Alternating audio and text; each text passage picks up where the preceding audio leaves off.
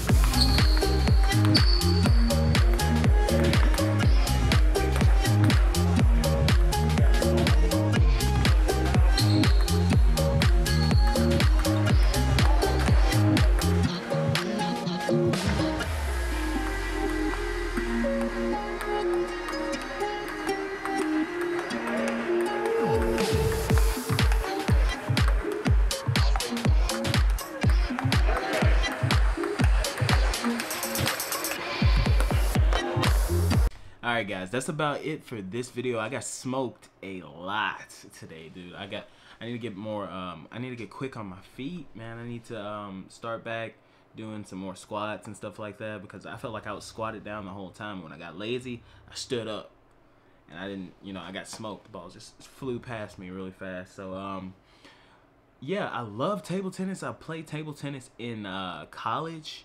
I was the table tennis club president in college and the 2-time intramural champion.